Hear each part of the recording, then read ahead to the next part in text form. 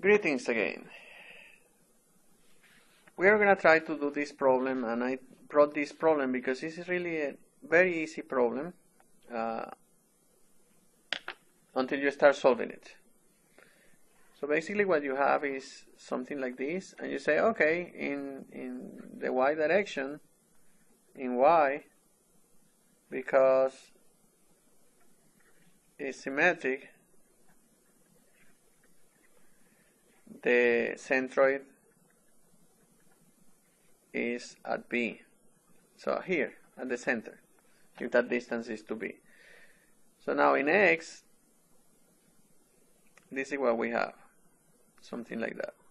This is what happens at X. Remember, this equation is that equation. And X bar is the integral of x dA divided by the integral of dA. So I have to find my dA. If I measure x in this direction, my dA is going to be this. That's going to be my dA. And this distance here is going to be, or is dx. So my dA basically is going to be this distance y. And that y is defined by that equation. So if your equation is x squared divided by a squared plus y squared divided by b squared equal 1, and I have to solve for y, then y is going to be the square root of, I pass this term to the other side, it's going to be 1 minus x squared divided by a squared multiplied then by this b squared. I multiply this here and get common factor and take b squared a squared out of the square root, and then this is going to be b over a square root of a squared minus s squared, or y. And you can say now that differential of area is going to be that value, right? That value multiplied by dx. That value multiplied by dx. So my differential of area is going to be b divided by a times this, a squared minus x squared to the 1/2 times dx. That's my differential of area. No problem with that. And if I have to solve now x, my integral of x dA, it's going to be the integral of x multiplied by dA. And dA is this value here. B over a that multiplies a squared minus x squared to the 1/2 dx. And that's the integral that we have to solve, at least for this part. Well, this integral is not that complicated because you see this x dx here and you see this x squared. This immediately rings a bell, and then you can do a unit transformation of variables, and you can say that I have a variable u and it's a squared minus x squared. If this is u, then du is going to be negative 2x dx, or dx is going to be equal to du or negative du divided by 2 x dx, right? X dx is going to be negative du divided by 2, and I have here x dx, so basically yes. And I have b over a, and I have this that is going to be u. So if I do this substitution here, then what you have is that the integral of x dA, and I'm not putting limits yet because I don't want to overcomplicate my equation, is going to be, I'm going to take this outside of the equation as well as this negative value here. So it's negative 1/2. This BA goes outside of the integral also, times the integral. And now this is going to be du, and this is going to be u, right? So this is going to be u to the 1/2 times du. And then you solve this integral, which is really easy because this is just going to be negative b divided by 2a, and this is u to the 3/2 divided by 2 divided by 3/2. Also, this and this cancel out, so this is going to be negative b divided by a multiply, and this is 3, right, by u, but u is this value, I say that u is this, right? So it's going to be, I'm going to back substitute it now. This u is this, a squared minus s squared to the 3/2 divided by 3. There you go, easy. That part is not complicated at all. And if you thought that was the difficult part or the complicated part that I was referring to, no sir. No way, Jose. Now, the other part of the integral, which should be the easier one, is the integral of dA. And that should be the integral of dA, but remember we calculated our dA as this. So it's going to be the integral of this part. So it's going to be basically b over a integral of this.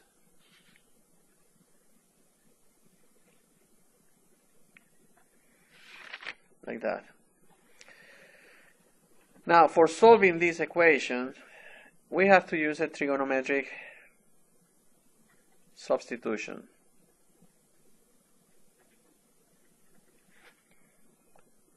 I'm going to say that x is equal to a sine of t, and if this is a, then dx is equal to a cosine of t dt.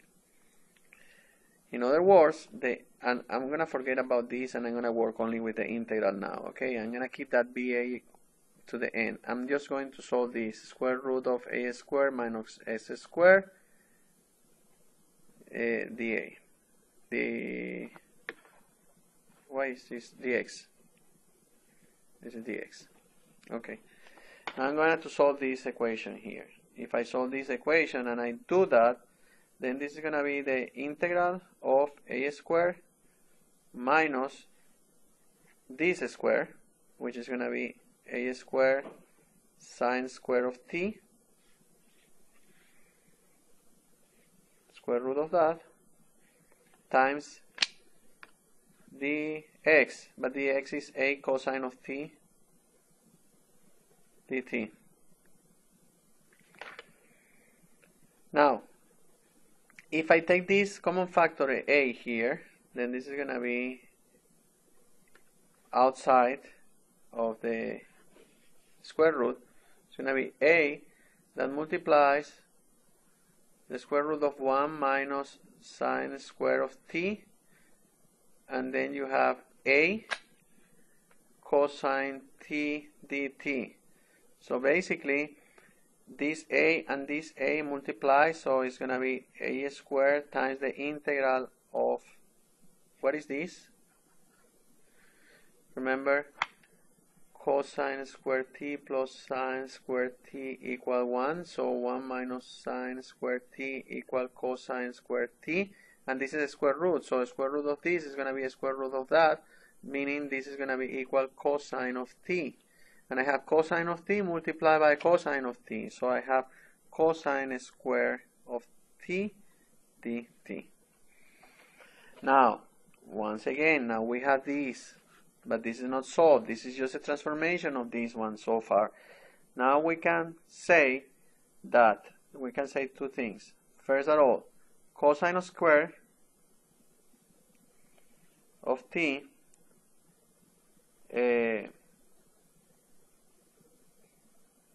well, we can solve this, but we can say first use this property for finding the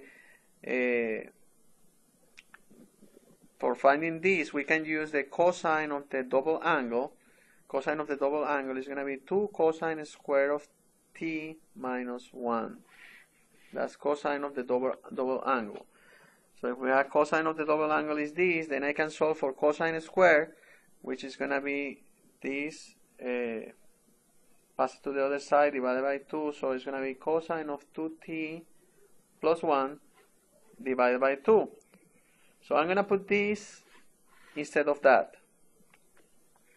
Then this 2 goes outside, so I have a squared divided by 2, the integral of this, which is going to be cosine of 2t plus 1 dt, and then I solve this, and this is going to be a squared divided by 2 integral of cosine of 2t dt plus a squared divided by 2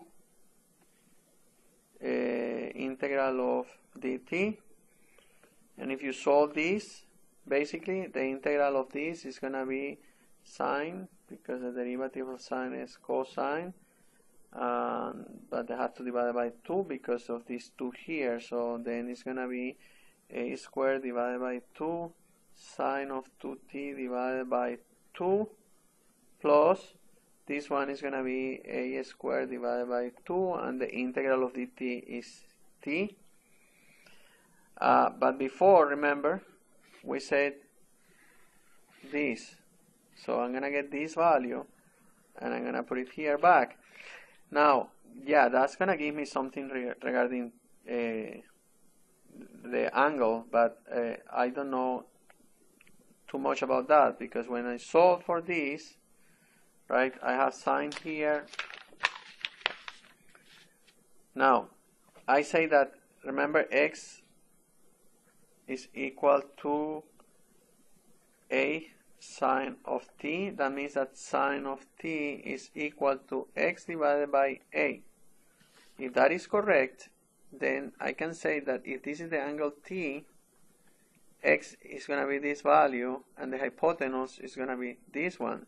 Meaning, this other one here is going to be the square root of this square minus this square in that triangle.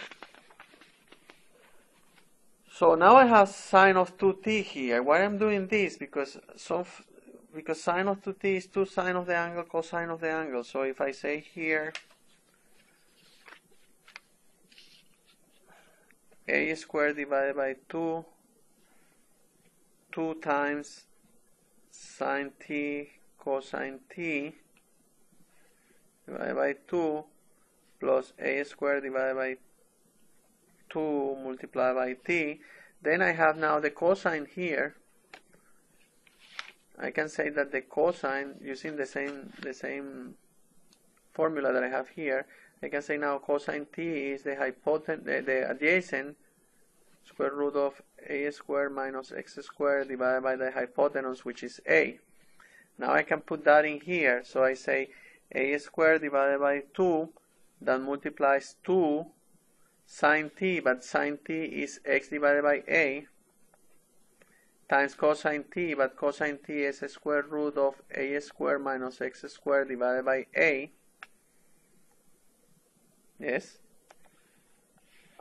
divided by 2 plus a squared divided by 2t.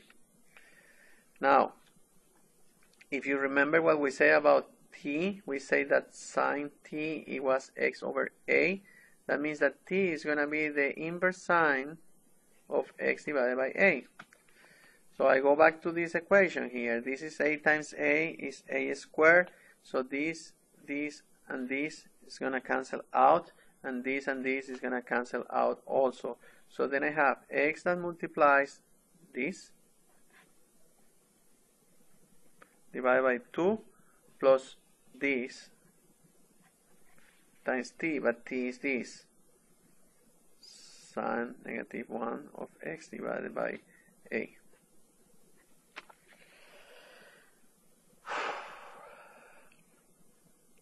So this is actually the solution of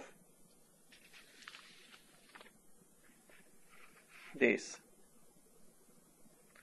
So my integral of dA actually is b over a that multiplies this.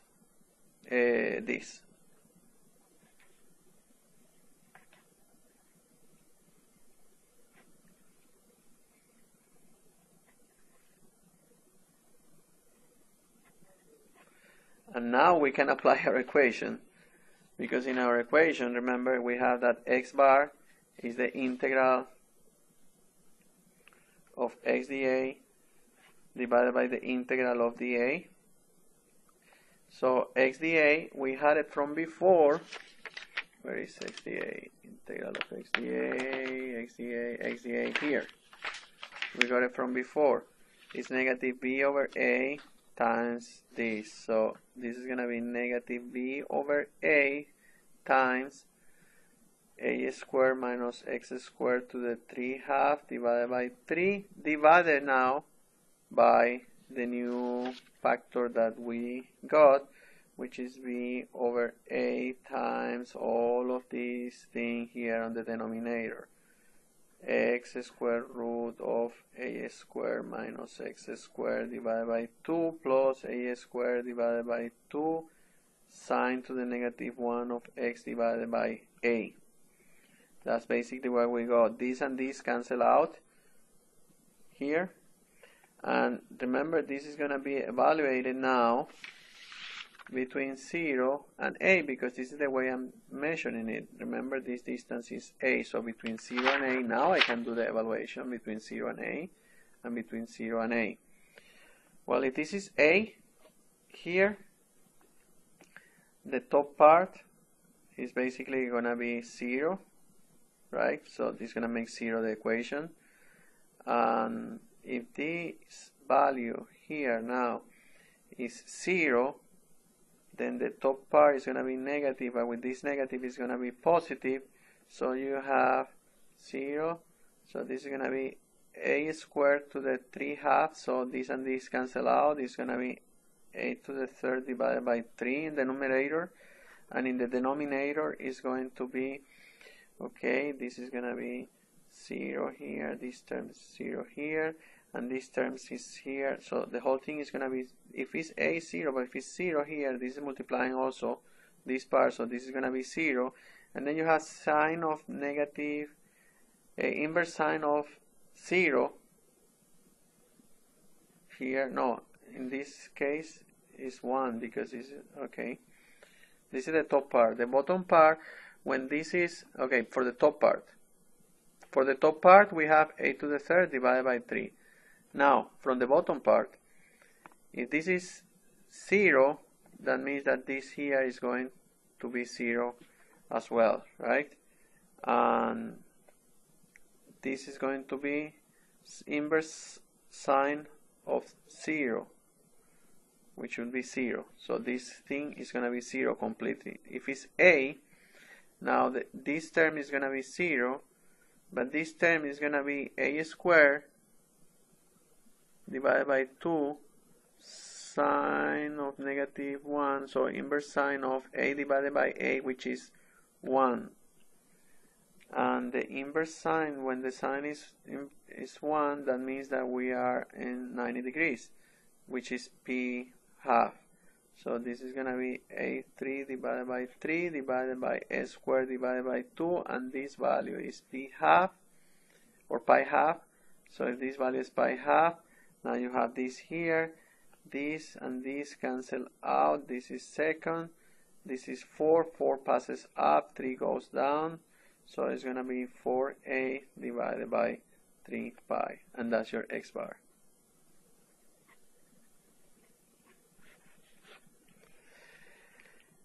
And you see, and the problem was extremely easy when you got up to this point, because it's just setting up the differential, setting up that, and solving it.